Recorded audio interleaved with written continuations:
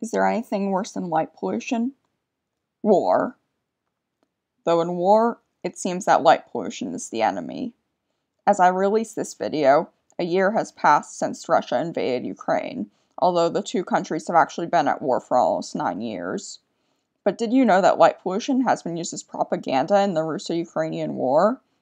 This past New Year, Russians celebrate the New Year similarly to how Westerners often celebrate Christmas for historical reasons I won't get into. There was a public light display in Moscow displaying pro-war propaganda. Meanwhile, in war zones throughout history and around the world, cities often turn off the lights to avoid being seen by bombers above, which does take some cognition that the city lights are shining into the sky instead of the grounds where they are needed. Ukraine is no exception to this, and in comparison with its surroundings, the war in Ukraine can be seen from space. This means that the skies above many Ukrainian cities are true dark skies.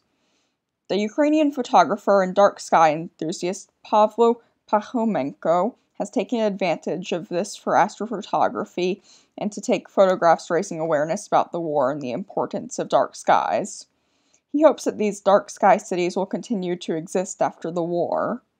Of course, dark sky cities in Ukraine are like the renewable energy revolution happening in Western Europe in that if it takes a war to bring about good, that doesn't make the war worth it. But if one makes it through the darkness, one will find plenty of natural light.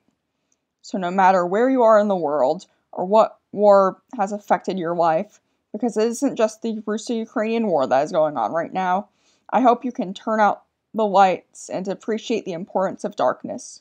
And stand with Ukraine! But can we do without the political light displays?